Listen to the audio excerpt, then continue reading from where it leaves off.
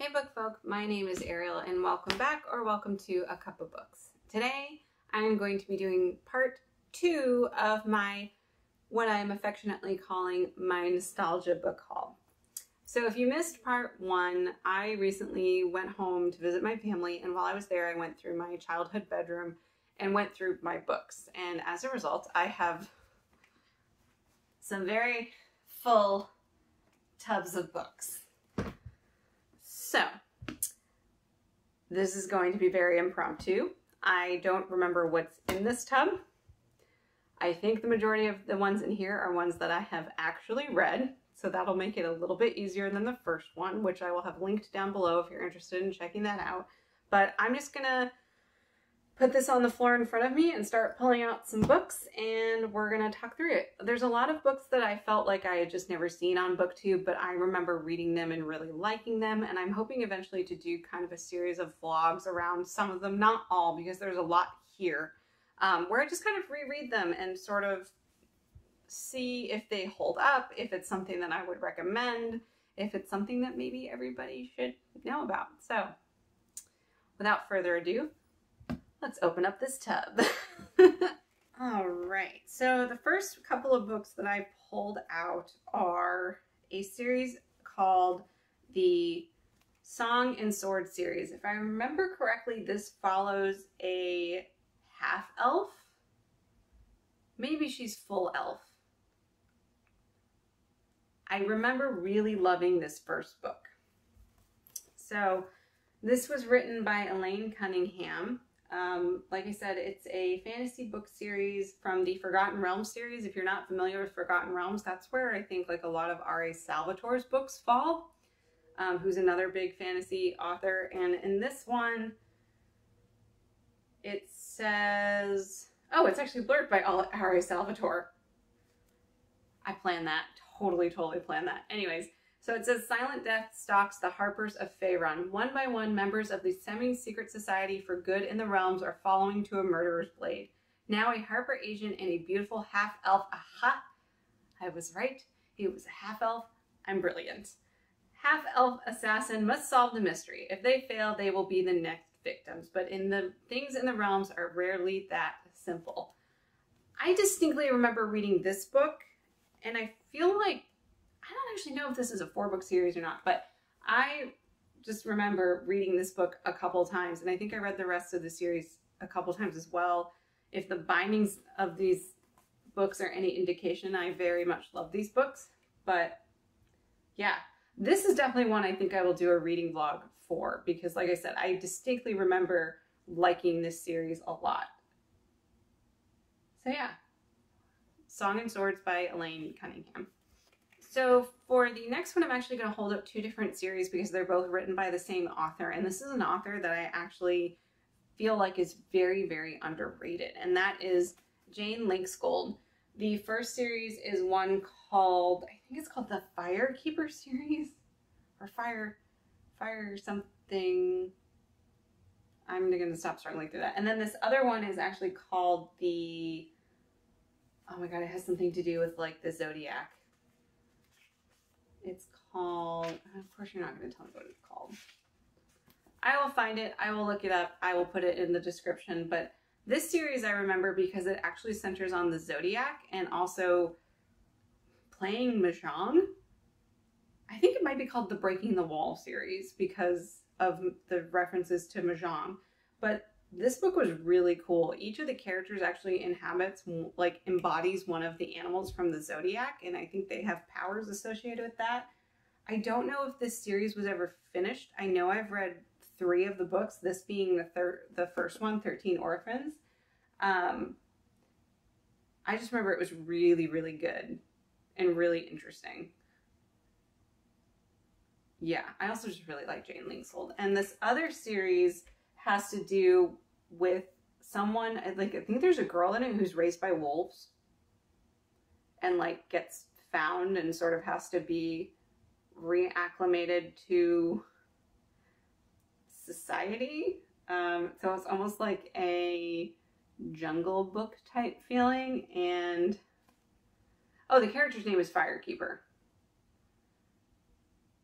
Okay, so maybe it is called the Firekeeper Saga. This is a series I never actually finished, much to my disappointment, because again, I remember really liking this one. And I think like part of it is that the girl who's been sort of living with a family of wolves might be like the lost heir to a throne. We're gonna go with that. That's what I remember. Like I said, I actually read these ones.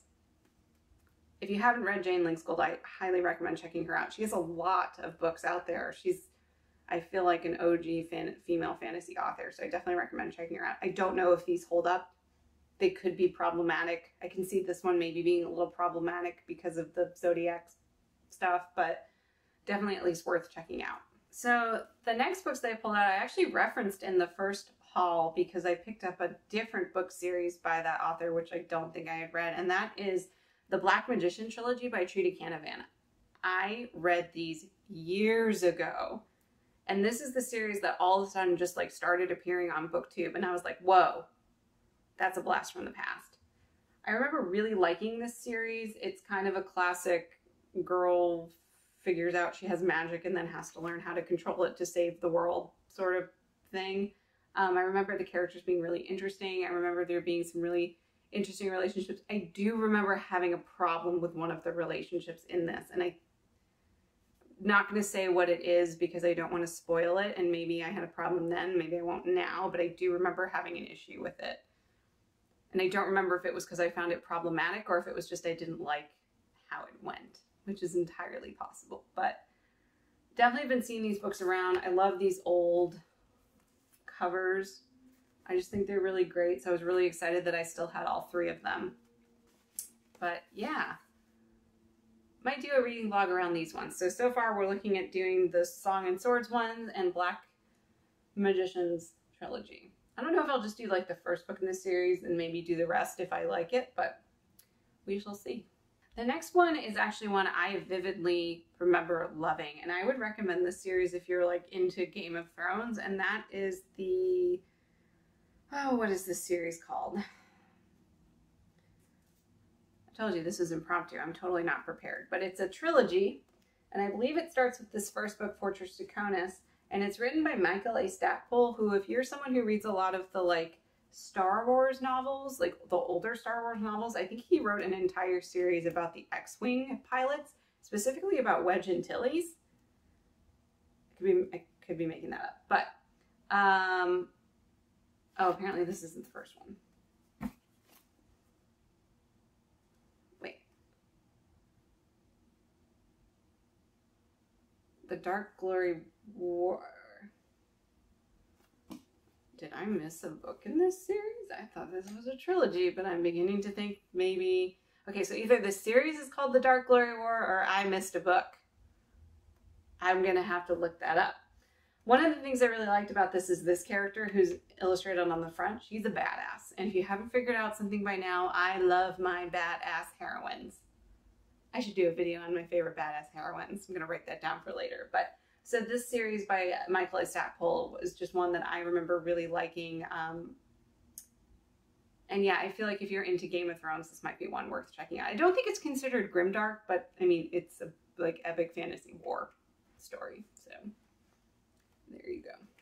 So the next one I have is another Jane Lindskold book, and this is one where I am missing book one because I lent it to someone and never got it back.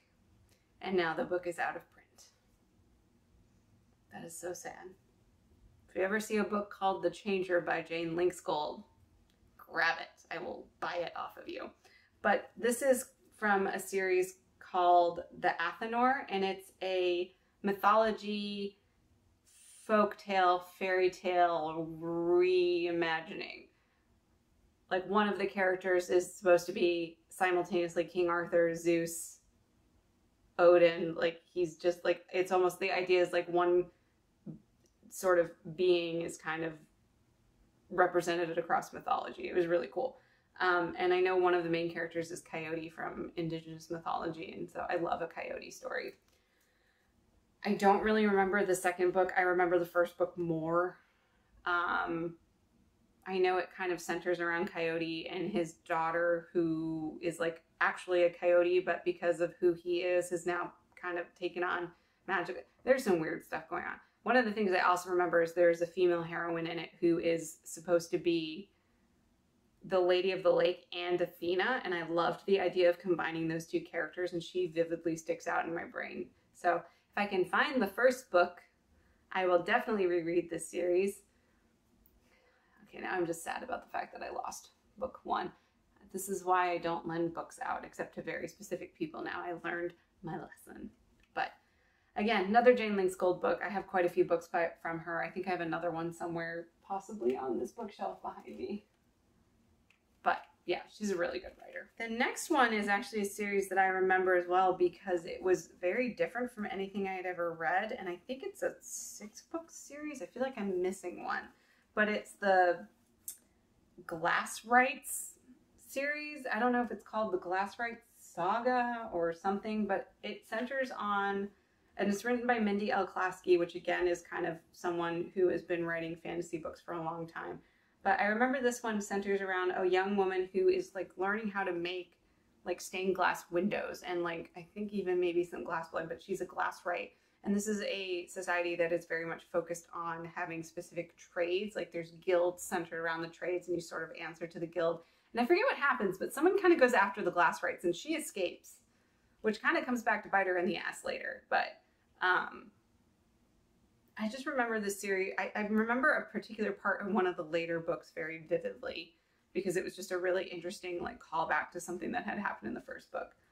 This is one I would definitely do a reading vlog around just because I did like it a lot back then. Again, I'd be interested to see if it holds up, but again, I'd probably start with the first one, and I don't even think I'm holding them up in the right order, but I'm pretty sure Glasswright's Apprentice is the first one, so I would definitely recommend checking this out or stay tuned for a future review. And the last series that I have in here is actually one that I remember reading, and I'm not sure if I'll actually reread this one because I'm missing